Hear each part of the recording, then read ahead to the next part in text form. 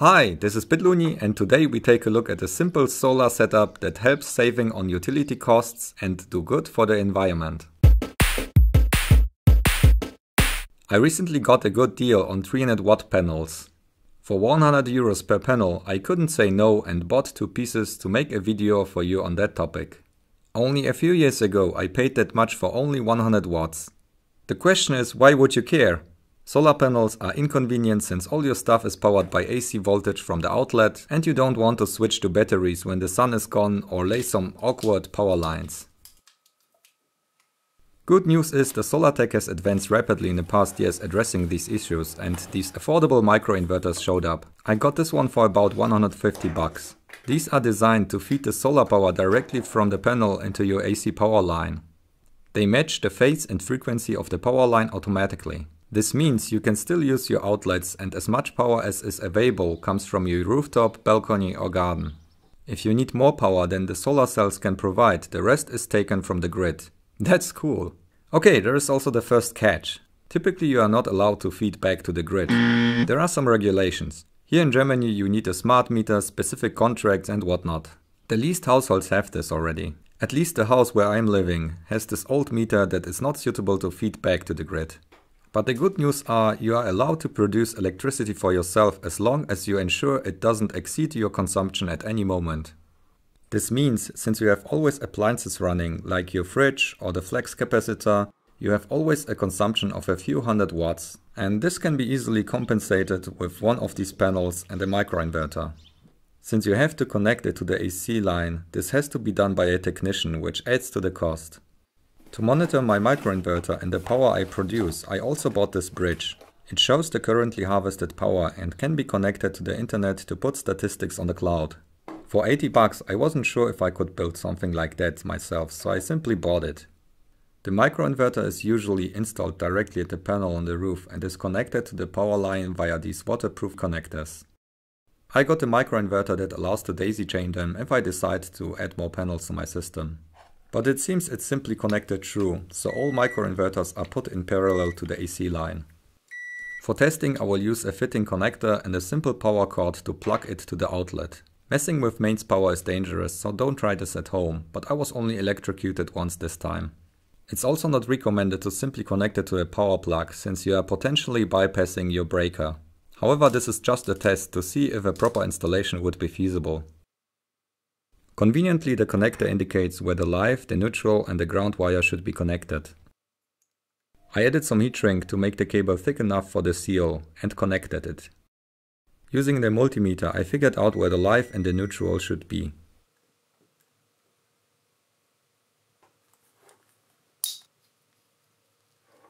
European power plugs can be flipped so it's not assured where the live connection ends up. I have to test it before plugging in my case. This can be done easily using a phase tester, just like this. In the afterthought, the female connector would be safer to use, since it has less exposed contacts. And I also forgot to order the end cap. But duct tape will do for now.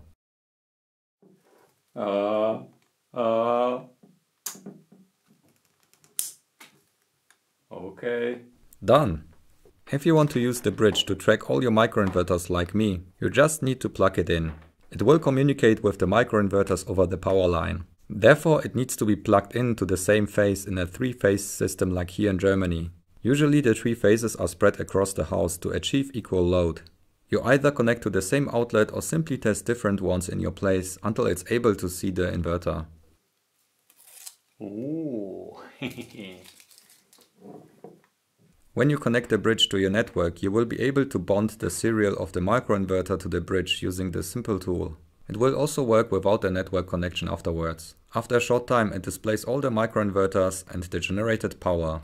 If the bridge is able to reach the internet over the network connection, it will send data to the cloud where you can monitor your achievements. Let's test it outside. It's midsummer and perfect conditions for solar projects. The garage roof is a good place to put the panel on. The microinverter is connected and green blinking indicates that it's running. Let's check the current we get using the clamp meter.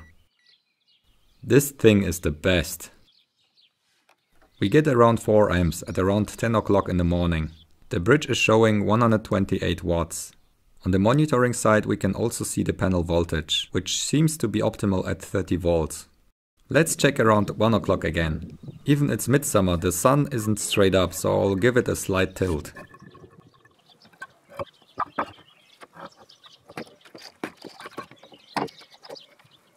We get 7.6 amps, that's 230 watts. It's really hot outside, so I think the efficiency of the panel is lowered. Putting water on the panel rather lowers the current at first, but checking the statistics it gives a bump of around 10%. I tested it several times, so the hottest days are not necessarily the best for solar. You can see it here, this was the hottest June day ever recorded, yet I got more power the day after without changing the setup. Let's take a look at the meter if we can see an effect with and without the solar power. The rotation speed of that wheel indicates the amount of power consumed. It's not allowed to rotate to the left. Let's turn the microinverter on.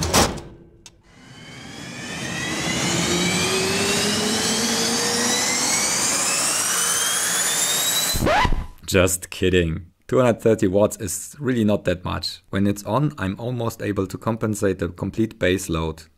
The meter counts the average of all 3 phases, so it doesn't matter to which phase the microinverter is connected. You can clearly see the difference when I turn off the microinverter. That's awesome. I'm going to be well off now.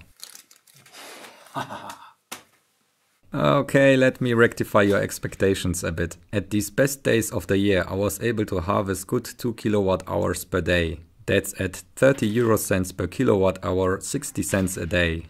Okay, that seems disappointing, but if you consider that it's running 365 days a year on its own, that sums up.